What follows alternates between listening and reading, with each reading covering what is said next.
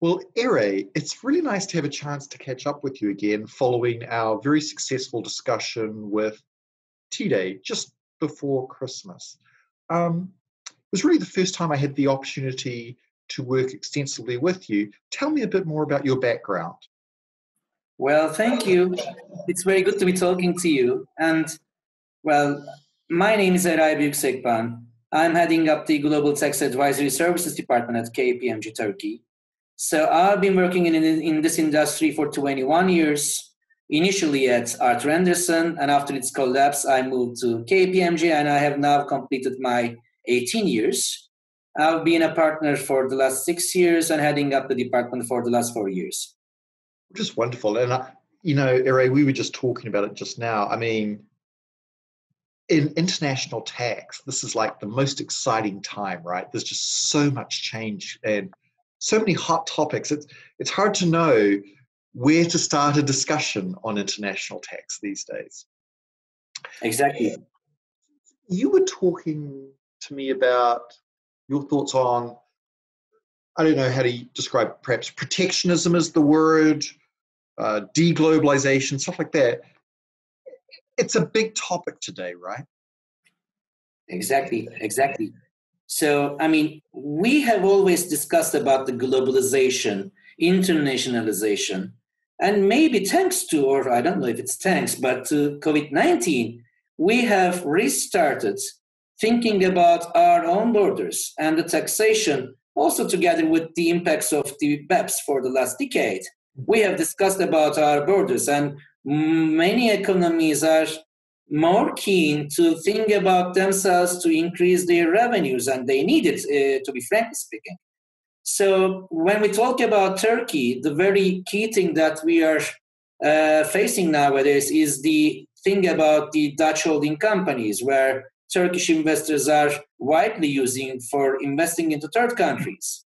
So as a matter of multilateral instruments, we are facing a threat that the famous exemption about the Dutch-Turkish double tax treaty may be lost, which is going to be creating significant problems for any kind of Turkish investors who have invested abroad. I mean, we are looking at it and we see like $100 billion maybe to be made up until now. So think about the dividend traffic that it creates any year. So it's going to be a very huge matter. And we are all thinking about how to go over with that, because we are trying to understand what the government is intending to do together with how to get rid of it or how to sort it out or how to live away with it. So these are the things that we are discussing in Turkey nowadays on the international tax topics. Likewise, when I look at Russia, it was a former neighbor of us, not now, but anyway. So it's one of the biggest economies around the world, and it is one of the most important markets for the last 3 decades. And I see that they are facing some similar issues when it comes to the Netherlands holding companies. So they are about to terminate the double tax treaty unless they increase the withholding tax rates already defining the double tax treaties. So protectionism is everywhere. And all tax advisors, all taxpayers are trying to live along with that, while trying to protect their own interests and also trying to make the tax authorities happier. It's really interesting, isn't it, Eray? Because a lot of people, when you think about the multilateral instrument, a lot of people were advocating this is important for fairness and equity and transparency and all those things. And yet, the way you see it being implemented, or being chosen to be implemented by a lot of countries, it really does have this, protectionist lens on it, right? It's a fascinating thing. And I think, I don't know what your view is, but my view is that's probably just going to continue for the foreseeable future. It will. That's my expectation as well. Yeah. And then, Eray, that sort of moves us into the next area where people talk about fairness and equity and things like that. And that's this whole area of the taxation of the digitalized economy. What are you seeing on the ground? Well, indeed, when you say it is the next era, maybe it's the same era. So again, it's a matter of protectionism because, okay, this time we are also saying that the double tax treaties currently are not able to address the taxation of digital economies, but it is the same thing again. So for the last 5 years, we are talking about some withholding taxation in Turkey. And we are also, for the last 2 years, we are talking about the digital service taxes. And I'm sure this is not new to you or to anyone. So it's the same everywhere. And we are, also aware that the OECD is trying to formulate it. And when it comes to digitalization, when there are no borders to consider anymore, it's a huge, huge matter. So that is going to be a very tough task for OECD and how they are going to address the digital economy. Because what is happening at the moment, at least in Turkey, and like probably in many other countries, the fair results may not necessarily be achieved with the current tax applications. So someone needs to say, look guys, stop.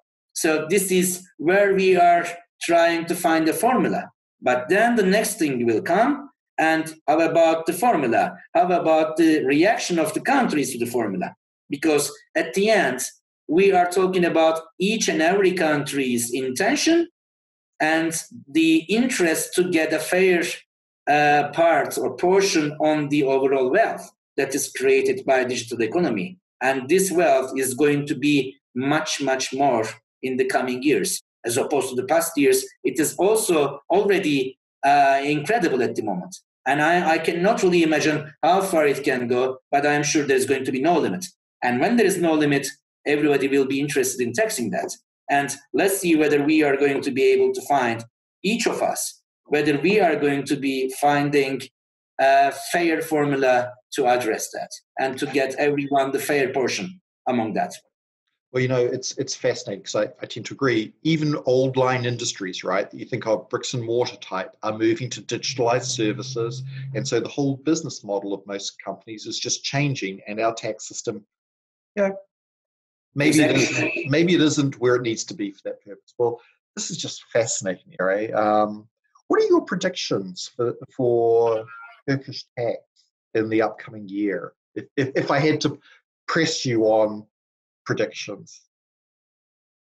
Well, I think the key discussion will be around the principal purpose test.